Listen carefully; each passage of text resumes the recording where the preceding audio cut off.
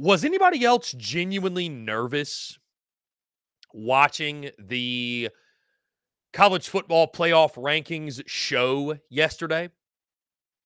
I found myself with maybe nervous isn't the right word, but a sort of energy and excitement, if you will, because you knew that something unprecedented was going to happen. Something that had never happened before was going to happen, no matter what took place. Either we were going to have no SEC team, we were going to, for the first time, leave out an undefeated Power 5 champion.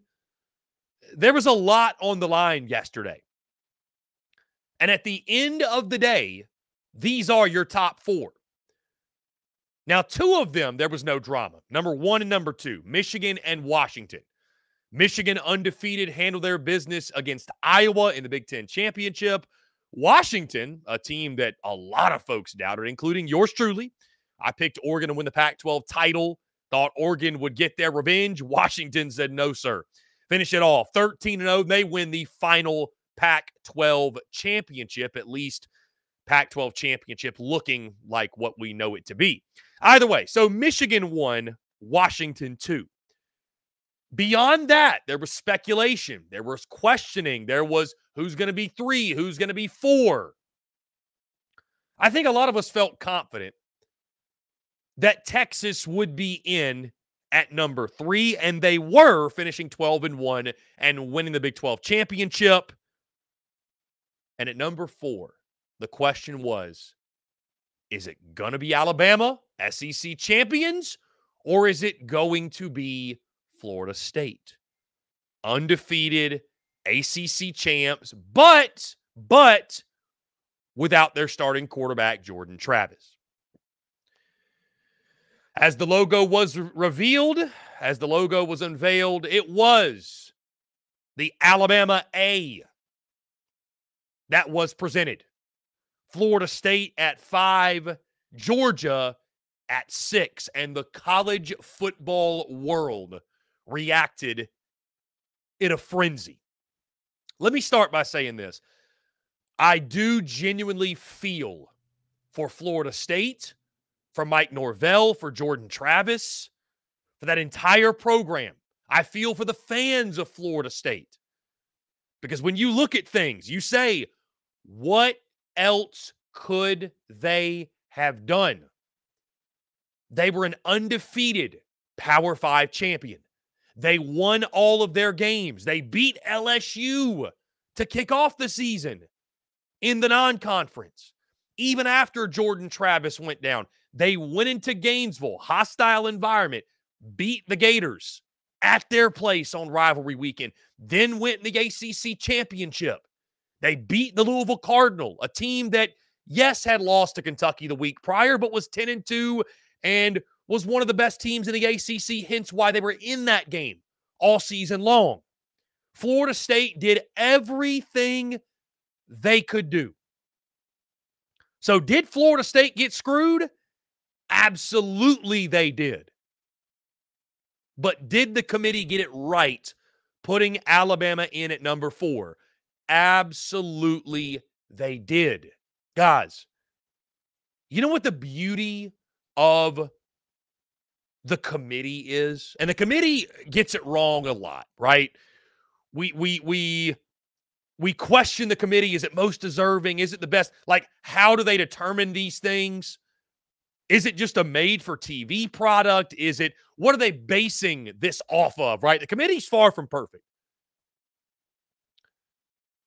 But the beautiful thing about having a committee is this, guys. In the old system, the BCS, we allowed computers to determine who was in the national championship. And that system was far from perfect. Look at 2004 Auburn as a great example.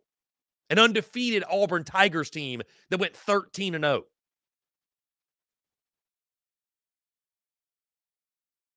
So when you look at this year, the beauty of having a committee, guys, is this. And I don't know why more folks aren't bringing this point up. The beauty of a committee And having human beings on a committee is the ability to use logic and critical thinking when it comes to determining, okay, who are the best 4 teams in college football? Who are the best 4 teams? That's the job of the committee. Give us the 4 best teams. Most deserving, guys, those are the teams that went undefeated. We have group of 5 teams that go undefeated every other year. Are they deserving of being in? Nobody would argue that. We would talk about eye test. We'd talk about resume. We'd say, well, I mean, anybody with a brain would look and see that team can't compete with the 4 who are in there. The committee used logic and critical thinking and used their brains to determine, you know what, as unfortunate as it is, as much as it sucks, as much as Florida State is getting screwed over, one of these does not belong. When you looked at the 5, you looked at the 6 teams. Guys, I'd put Georgia back in before I'd put Florida State in. If you're talking about the 4 best teams, I'd still argue Georgia's one of the 4 best. No question. But when it comes down to Alabama or Florida State, there is nobody out there with any football sense that thinks Florida State without Jordan Travis would beat Alabama or beat Texas or beat Washington or beat Michigan. It's unfortunate. It's unfortunate. And we hear the argument about, well, what about 2014 Ohio State with Cardell Jones? Guys, do you really think Tate Rodemaker's Cardell Jones? Is that what you're telling me right now? Come on. Come on.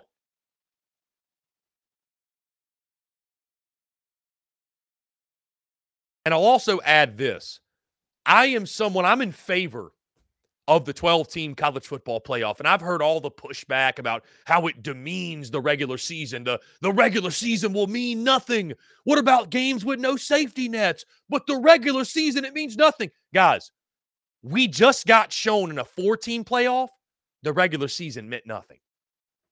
Isn't that ironic? In a 12-team playoff, guess what? Florida State would have the opportunity to go prove it on the field. You want to talk about the regular season meaning nothing? What about a system that is a 4-team playoff when there are 5 power conferences? How does that make any sense? The regular season will mean nothing to who? Ask Florida State how much the regular season means today. Ask them how they would feel about a 12-team playoff. So this just debunks everyone's argument about, well, it just, it kills the regular season. Baloney. Bullshit is what I say to that. But at the end of the day, as tough as the decision was, the committee got it right, guys. The committee got it right. It's about putting the 4 best teams in.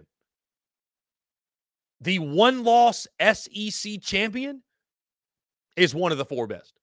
And you could not put Bama in without putting Texas in, who beat Alabama on their home field by double digits. And I love the people that try to write that off as, well, that game was months ago. And all these teams change, by the way. So I heard that argument too. Well, I mean, Florida State's changed the team. Nobody's looking, how has Texas changed? How has Bama changed? I understand those teams have changed. Teams evolve. But teams typically get better as the season goes. So Texas, if anything, they should be a better version of what they were in that game. Bama certainly is a better version of what they were early on. And so, again, the beauty of the committee is this, guys. We don't have computers blindly putting teams in. We don't have that. And it sucks. But here's something I think is rich. Here's something I think is just really rich. There are folks out there, I'm not going to name them. There are folks out there who have spent years, I mean years, belittling the ACC, how terrible the ACC is. The all cupcakes conference. They don't play nobody. They're terrible. And now they have a problem that Florida State's getting left out without their best player. Now we're touting the ACC. Now you're wanting to defend the mighty ACC. Come on, man. So which is it? Is Florida State as good as they are because they play in the All Cupcakes Conference? And now you're going to tell me that team, without their starting quarterback, is one of the best four? Come on. Come on. The irony in that is incredible, truly. So, the bottom line is this. It's about the four best. Michigan and Washington, no-brainer. They were in. Texas, I think they deserve to be in as well. Beat Alabama by double digits, one of the best non-conference wins. Next year to be a conference game, but one of the best non-conference wins of the season. And then Alabama beating the back-to-back national champions, what they did in that SEC title game. And again, using logic, using your brain, there's nobody that would take Florida State to beat Alabama. Nobody. So, did Bama get screwed? Excuse me, did Florida State get screwed? Yes. Did the committee get it right? Yes. Both things can be true. Both things are true. And now our college football playoff Final Four is set, and I can't wait to watch it unfold.